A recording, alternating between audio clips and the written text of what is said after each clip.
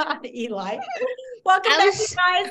It is Tuesday afternoon, January 17th, and it's writing time. If you did not come to math today, make sure you check your email. Make sure you go back and look at that lesson. Remember, you can look at it on our resources. I went really slowly through one of the lessons that I noticed there was a lot of confusion about. So please double check your math. Also, language arts, we're kind of coming to the end here. And so you need to be on top of it because this essay is due on Friday. We have been working on this essay for a month. And remember that if you feel like you're behind, you can always go back. And I'm going to share my screen and show you where you can find everything that you're supposed to have already done on this assignment. So if you've missed some of the assignment, or you've missed a lesson, or you don't know what to do on your essay, please go back to the assignment. So go to language arts and go to the start of it. Language arts, oh, come on, open up and go to the modules. And at the very front, there's informational writing. And remember, I told you that it was going to be due on January 20th. Well, that's this Friday. And we have been working really slowly and carefully on this prompt about tracing the tractor's legacy and the car catalyst. We started with marking up the text. Here's the assignment. Here's how to read and take notes. Here's how to plan and structure your essay. Here's our introduction we wrote together, your body paragraphs. If you need that Google Doc, it's right here is a link to a Google Doc. It will have you make a copy. And we wrote our first body paragraph today. Now we're doing our third body paragraph today. We're doing this lesson with the sub. Tomorrow, you're going to do the conclusion. On Thursday, you're going to revise and edit. And on Friday, you're going to publish it. Here are the pages in the lesson that told us what to do. So writing the conclusion is lesson 405. You're going to do that one tomorrow. Right now, I'm going to go to my essay. Where is it? This law's example. So here it is. Tractors and cars change the world. Yours is going to sound a lot like mine because we're basing this on the same stories that we read. So they're going to be pretty similar. Did you know that 100 years ago, to grow food, a farmer had to walk behind a cow and pull a plow by hand? There's my hook. Life today is so much easier due to improvements in transportation. That is my thesis or my controlling ideas. And then all of you copied and can use this sentence. It's a bridge sentence, but it's also important because it tells the person reading your essay what your essay is based on. So you can copy and paste this. It's in the assignment, so don't worry. It's in the Mod 4 assignment.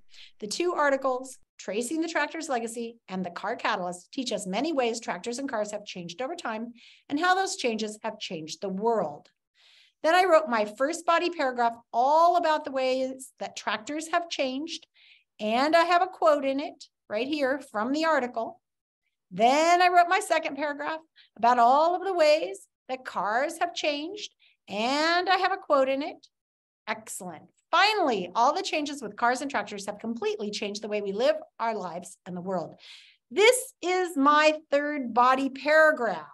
Most of you have already written this sentence or something like it about how cars and tractors have changed the world. Now I need 3 pieces of evidence. So I have to go back to the stories. So I've already opened the stories. And here's my first one on the car. How have cars changed the world? Look at that, guys. It's right there at the start of the essay.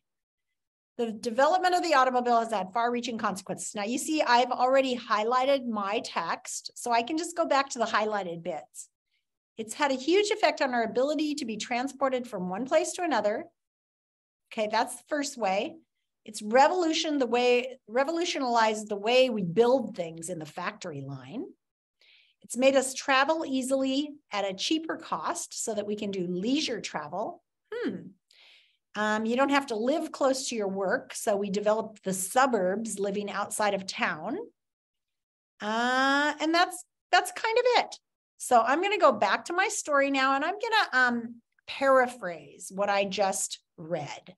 So here I am, and I'm going to say, one big way cars have changed the world is that they have made it cheaper and easier for people to travel for fun. That's leisure travel, right?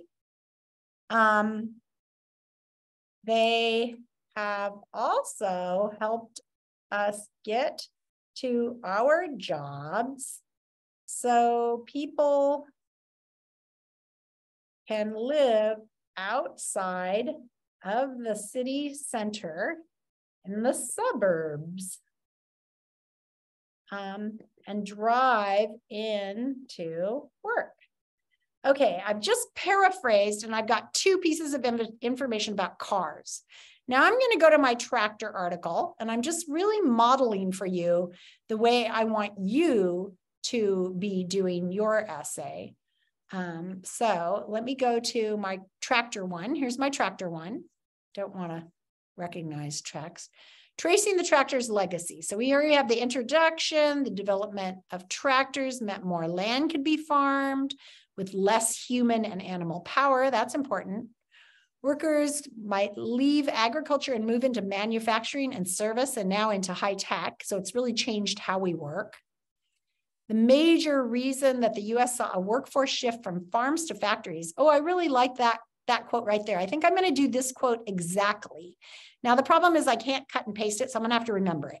Tractors are often credited. So I'm going to put this exactly in here. Tractors are often credited. In the tractor article, it says, and now I'm going to use the exact words, so I want to quote. Tractors are often credited. Let's see what that said again. Tractors are often credited, where'd it go? As one of the major reasons. Sorry, I can't remember that much, so I have to go back and forth a lot. As one of the major reasons, the US saw a workforce shift. The US saw a workforce shift. So the quote you put in has to be exactly the same words. From farms to factories. That's one of the things that made the US great, was shifting to that. From farms to factories. Now I'm going to go back and introduce that. So I'm going to say tractors also really changed the world and the way we live. Before tractors, most people worked on farms. In the tractor article, it says tractors are often credited as one of the major reasons. So let's see. But with tractors, people moved into other kinds of work. Most of us don't have to grow our own food anymore, right? In the tractor article, it says tractors are often credited as one of the major reasons the US saw a workforce shift from farms to factories. So all in all, cars and tractors made life easier, changed what we do for work and where we live. Okay. So I think I have 3 pieces of evidence in there. I've got a quote in there, and I think I'm in good shape. So that is my third body paragraph. That is what you are writing today, is your third body paragraph. Now I can go back and I can erase all the red part that's in my document so that it's ready to go. And the last thing I have to do is add my conclusion. You can see it looks like an essay now, and it's got 1, 2, 3, 4, and then my last conclusion will be the 5th paragraph because it's a 5-paragraph essay. So this is where we're writing our third body paragraph.